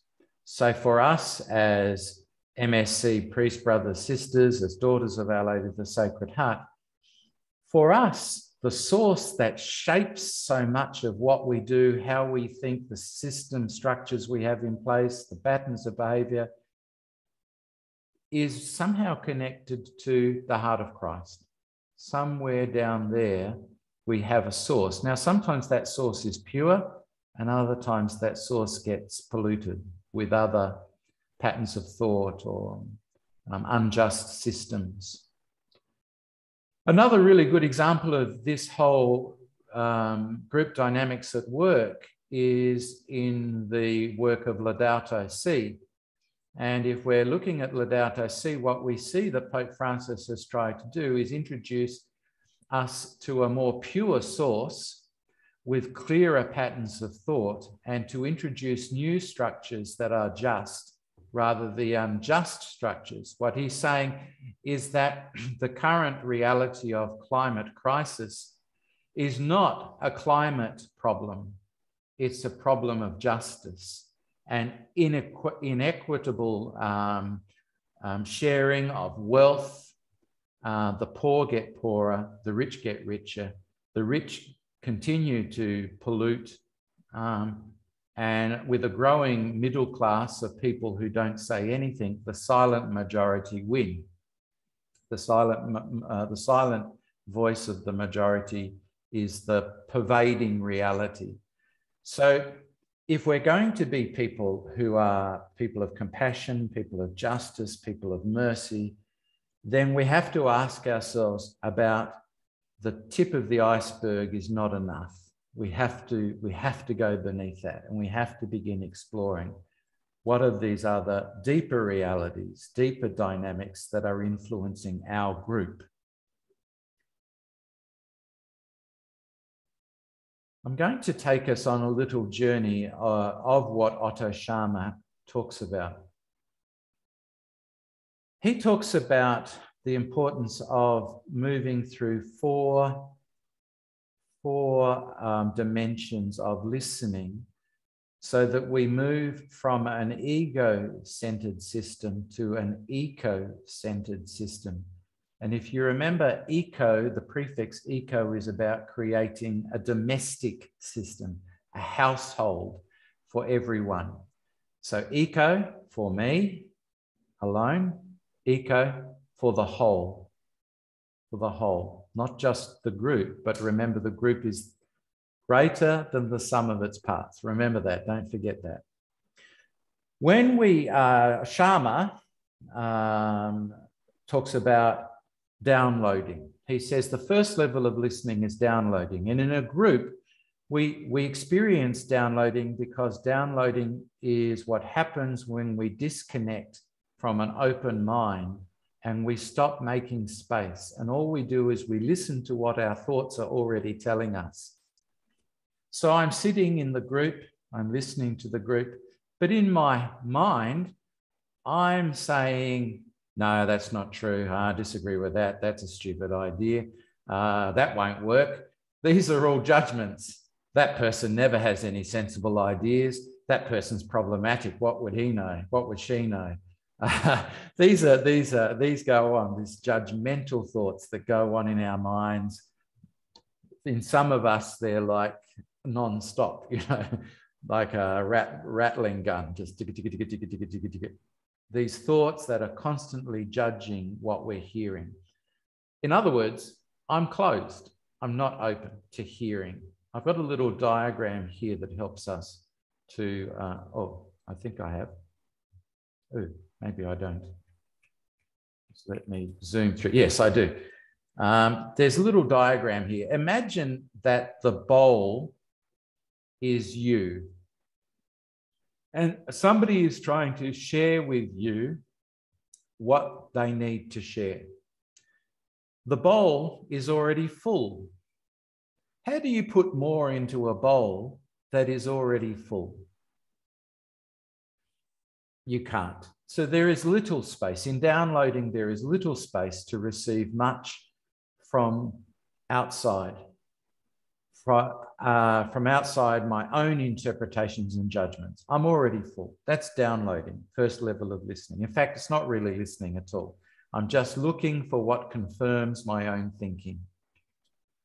So then Sharma talks about factual listening. He says, if we open up our mind and we make some space, and you'll see that up here, if we're curious, what we do is we begin to see with fresh eyes and we begin to hear the facts. We open up our mind, we open ourselves to facts. Now, again, I'm going to have to whiz through this again, obviously, because I've done it wrongly. Bad PowerPoint presentation, but we go to this little image. This is the second dimension of listening in group dynamics. It's factual listening. I'm hearing the facts. I can make space in my head, in my thinking, by opening my mind to the facts that you are bringing to me, rather than assuming that my own thoughts and judgments about what you are saying are the reality. Okay. That's the second dimension of listening. But still, it's basic. I'm hearing facts, but that's about all. Okay. We go to the third dimension of listening in group dynamics, and that is empathic listening. If I open my heart with compassion and holding, in other words, if I'm able to hold you in a space of listening, not jumping up into my cynicism about you, my doubts about you, and not going back into my judgments about what you're saying, I can connect with you, the person. And at the empathic level of listening, I'm not just hearing facts, I'm hearing persons. In groups that listen to the person who is speaking are very functional groups and very fruitful groups. If we are listening empathically, we are not just listening to what the person says, we are also hearing what the person may not be saying. You remember the iceberg? We're not just listening to the tip of the iceberg, we're listening to the deeper levels of the iceberg, which is this person, listening to their patterns of thought, listening to their systems, structural systems that they're living out of, listening to their ways of thinking and how they see the source. In good communities where there is good communal wisdom, good communal discernment, they are empathic communities because they are listening to persons. Again, Laudato Si demands that we become empathic people. And until we do, we will fail to hear the needs of the poor, the needs of the broken, and the needs of creation. Because we might be hearing facts, but we have no heart for them, no heart for creation or people. So empathic listening, I have a little diagram for that too, which I'll have to zoom through this again and just go to the image. Again, so the bowl, the first bowl is me, is you. And I'm listening to you. But instead of you giving me, handing me something, I'm now holding you and what you are holding. I'm holding you and I'm holding what it is that you want to share with me. So not just the facts, but I'm also listening to you as a person. I open my heart to you as a person, to the group as a person, to the group as a whole. And I hold what you are holding without judgment or cynicism of you or the group. That's an open system, not a closed system, as I mentioned before. It's a flexible system, not a rigid system. The fourth dimension of listening, according to Sharma, is what he calls generative listening.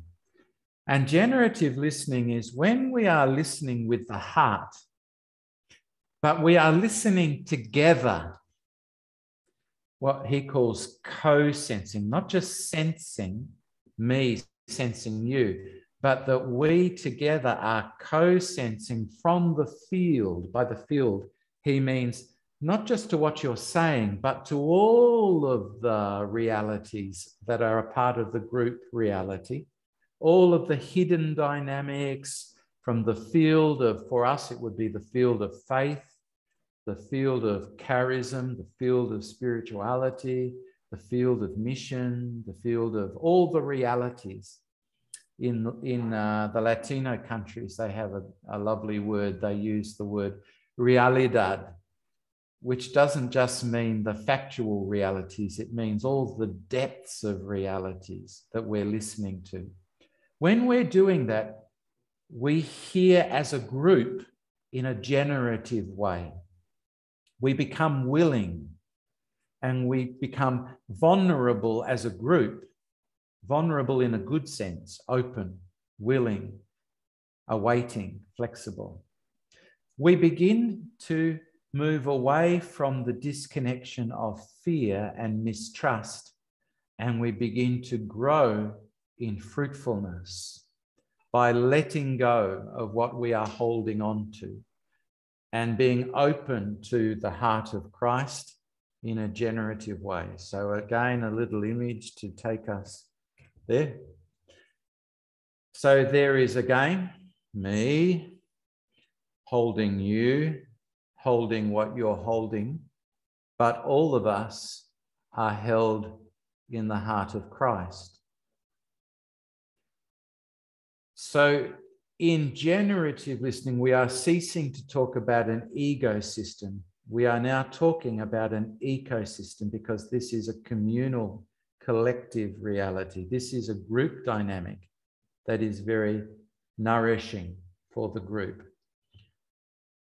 We are willing to go to vulnerable places together, to take risks together. Why? Because we are held by the heart of Christ, and that heart holds all the possibilities, for anything is possible to God. When we move into this generative, willing place, we can then let come the mission. And Sharma talks about some processes of moving into a more ecosystemic way of being. He talks about crystallizing vision and intention. He talks about co-creating prototypes testing out possibilities, being in dialogue with the whole, linking head, heart, hand, and enacting that.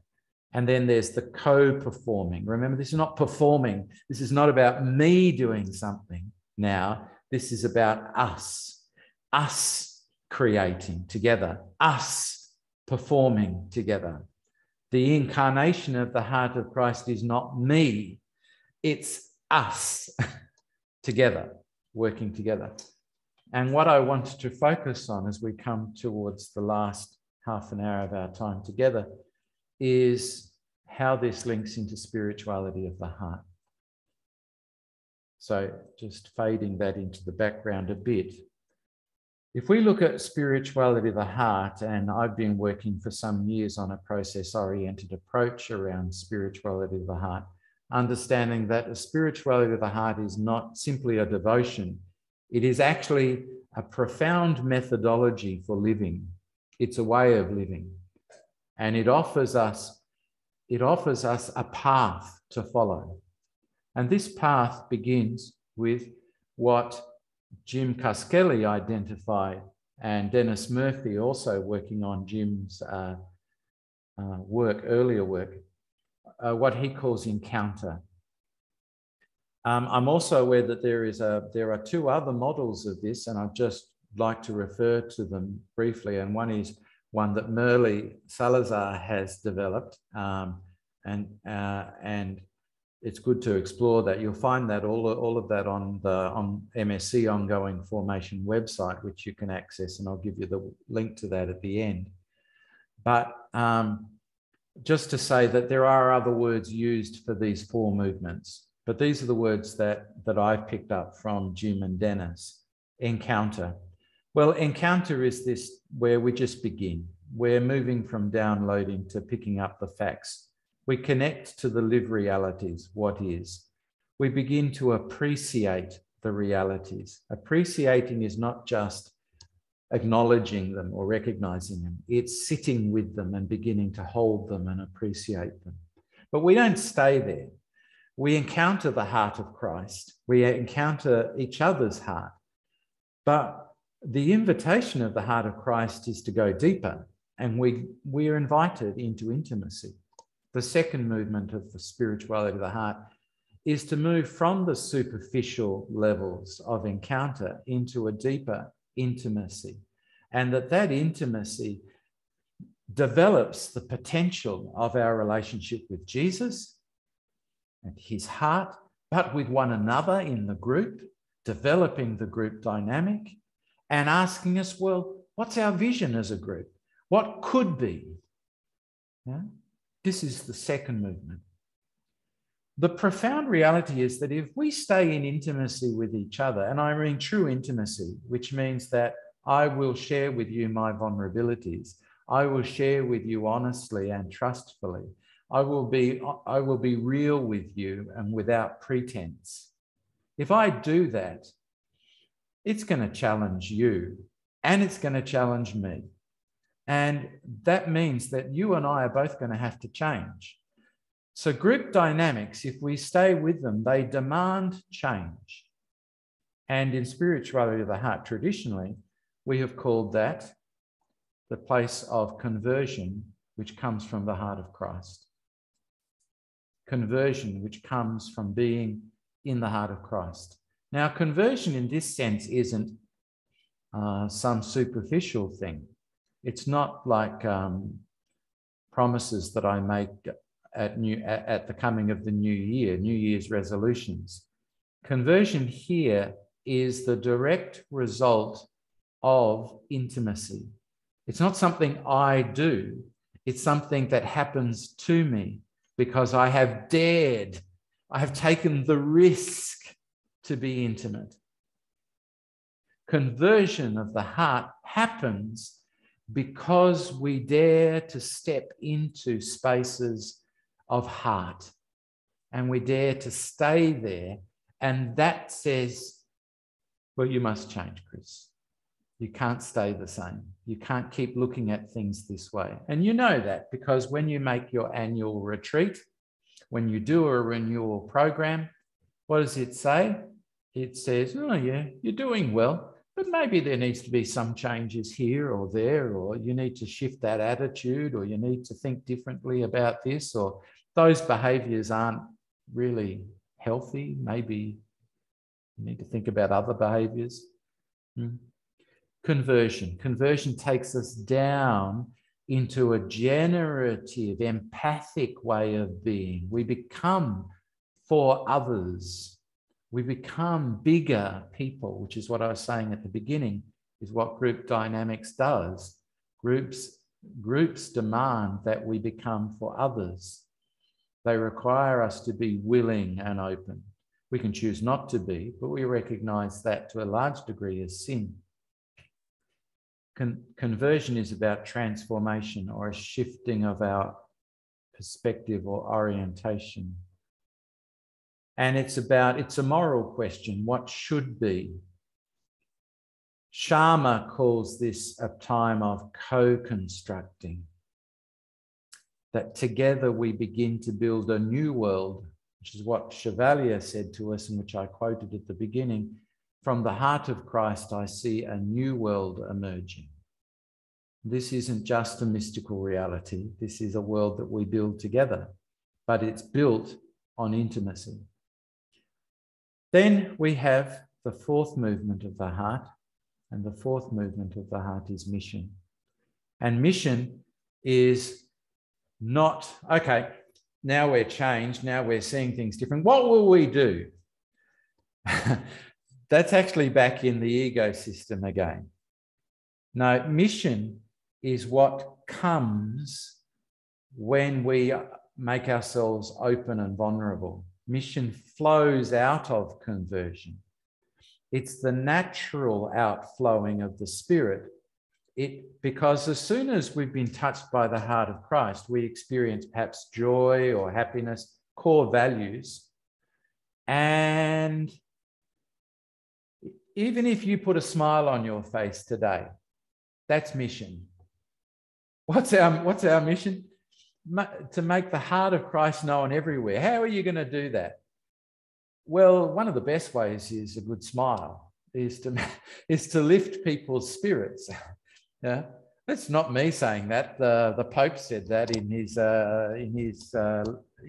letter to us religious, if you remember. Yeah, sour religious don't make good evangelizers. So when we are touched through intimacy and we are changed, there should be, if it's genuine, there should be an outflowing of positive spirit that flows into the world. How we embody that? Well, we can find prototypes and perform that together.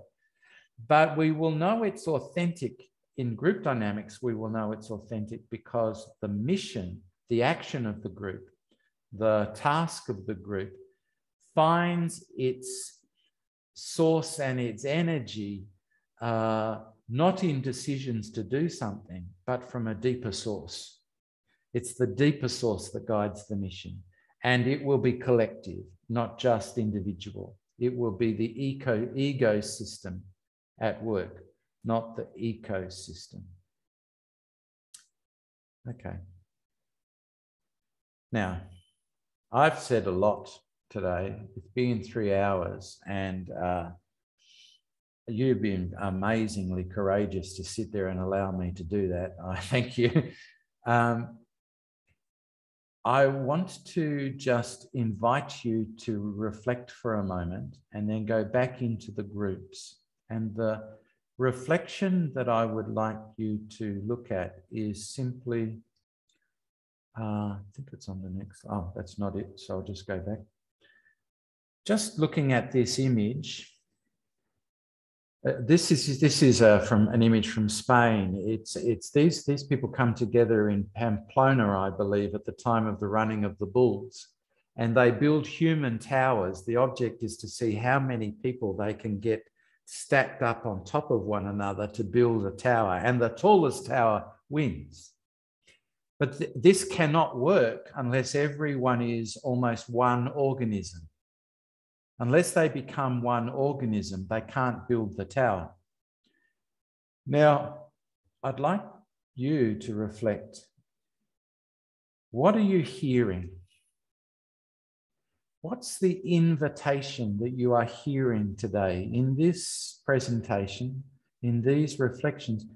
What's the invitation that you are hearing to us? To us. Not for you personally, for us. What is the us? The the ecosystem invitation. What is the group? We all belong to a group. It's the Chevalier family. What's the invitation to us in all of this? Let's just take a few moments to hear that. And then I'm going to ask Ben, if you could just go back to groups again, just for 10 minutes this time.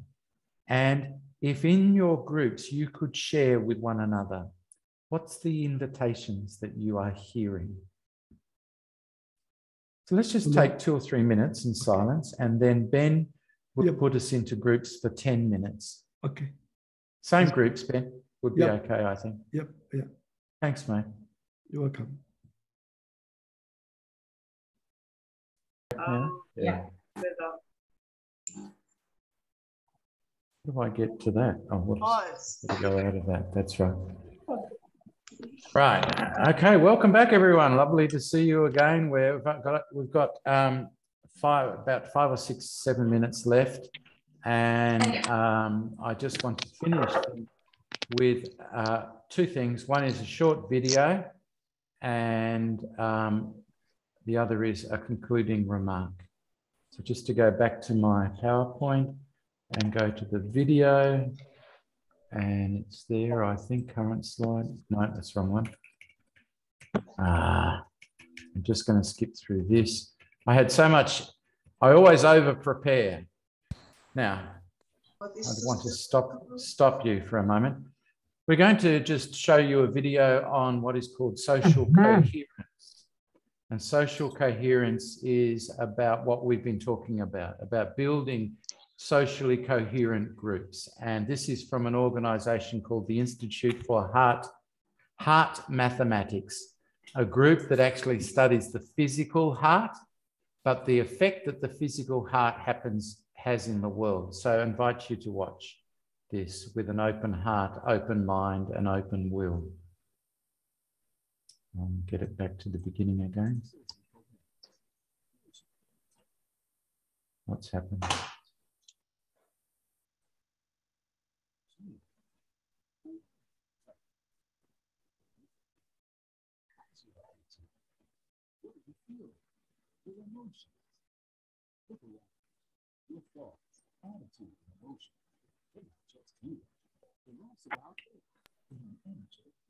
No audio. No. I'm sorry, Chris, I can't hear anything. No audio. Okay. So some can't hear the audio. Just give me a minute, please, and I'll just check that the audio is ticked, which it's not. So we go back to it now. Hopefully the audio will work. Affected by you. Gone.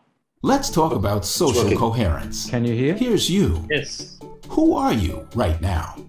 What are you thinking? How's your attitude? What are you feeling? Your emotions. Look around. Your thoughts, attitude, and emotions, they're not just here. They're also out there in an energetic field. We all radiate an electromagnetic field. It's been measured.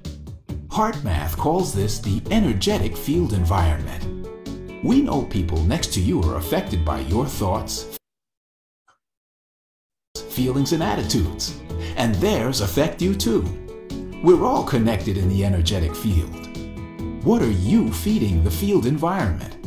Negative energy or uplifting energy? Our scientists are exploring how we're all interconnected in the energetic field environment. In one independent study, 4 people sat around a card table. 3 of them were trained in a heart math coherence technique.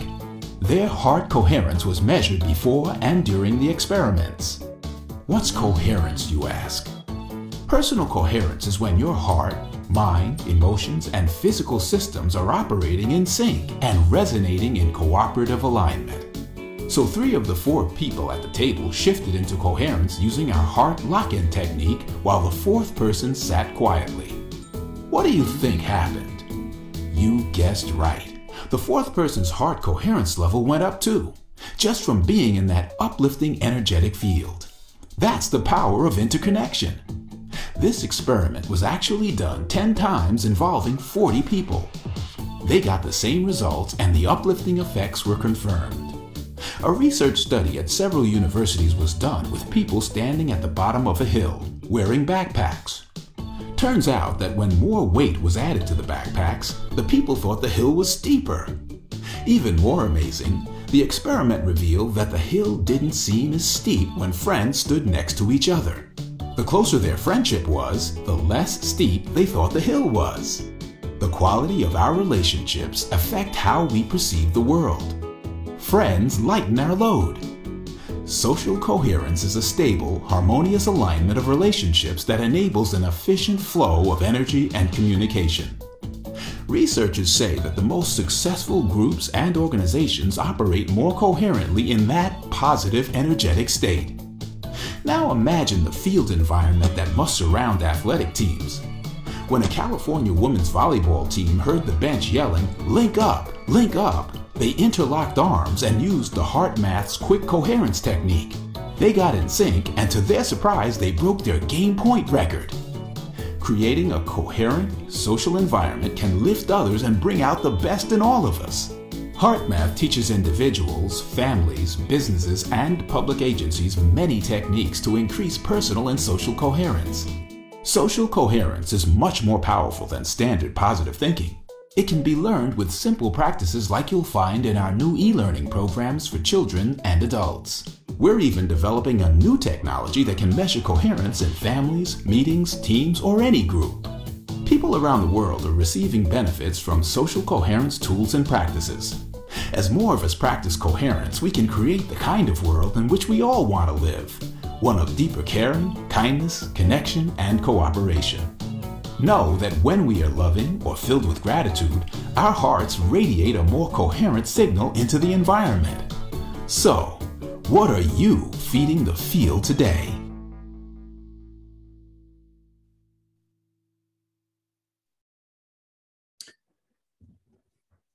What are you feeding the field today? What are you feeding the group dynamic? Are you feeding it something loving? Are you feeding it with something generous, something full of gratitude? Or are you feeling negative? Group dynamics is not just a theory. Group dynamics is about coherence or incoherence. If we live coherently within ourselves, if we live from the heart of Christ, we live coherently. When our thinking about it matches how we feel, how we behave, when all of that is coherent, working together, our mission in the world is increased, is much more powerful. But if we are divided against ourselves, remember what Jesus says, that a house divided against itself cannot stand.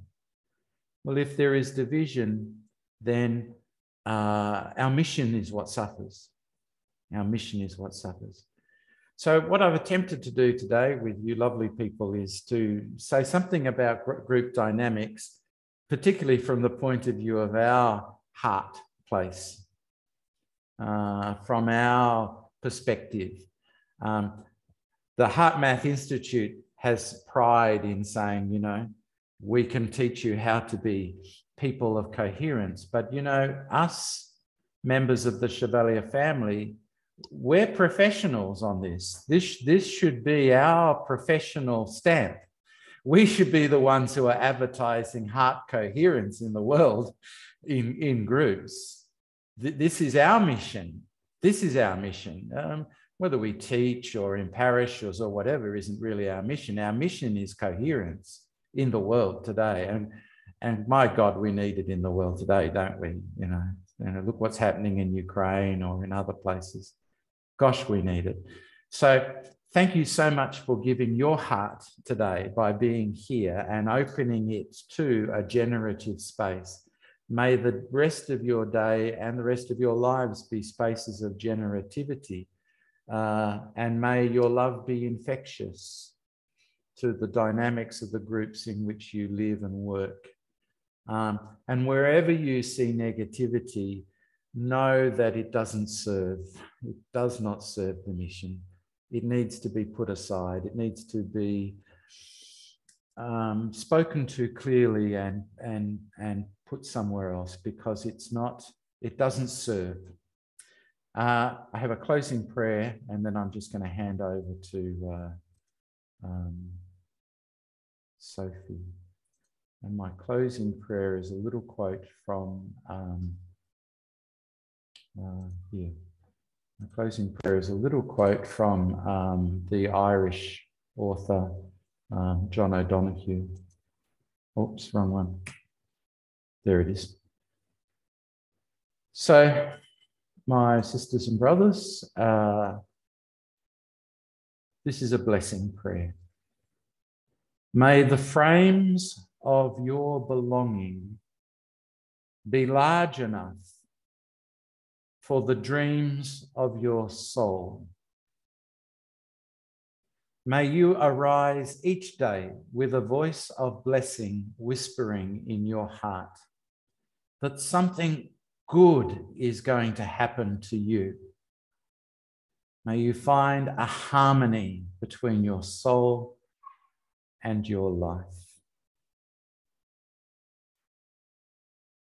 Amen. In the chat box, I have put a link, and this link is the link to the MSc Ongoing Formation website. A lot of what I'm saying is actually there in the weekly updates. You can read a lot of this material there, even things about HeartMath Institute and other things. This is a service provided by the MSc Generalate. It's ongoing formation with a dash between them, msc-chevalier.org. If you want to go there, you can subscribe to the weekly emails that send you ongoing formation material. Often Core Vitae sends me material, and you will find a lot of the Core Vitae material on that website as well. Thank you, everyone. It's been lovely being with you. I hand over to Sophie. Thank you very much, Father Chris. Thank you, Chris. Thanks, Father Chris. So lovely. Just let Sophie speak first, because she's got some important words to say on behalf of Core Vitae. Yes, dear Chris, on behalf of the Core Vitae team and the Chevalier family, I would like to express our gratitude to you. Thank you very much for your rich and profound presentation. Indeed, you have given us some principles of group dynamics and helped us to become aware of our own behavioral patterns. You allowed us to enter into this process in a very gentle way. We do recognize the invitation for us is to be a people of broad mind, a bigger heart, and to live the core values in our life. Precise, you have given us some practical tips to live the way of the heart. We appreciate your time and availability in the midst of all your busy schedules. Thank you very much once again. Thank you. Thank you. Thank you, Sophie. Thank you, Thank Chris. you all.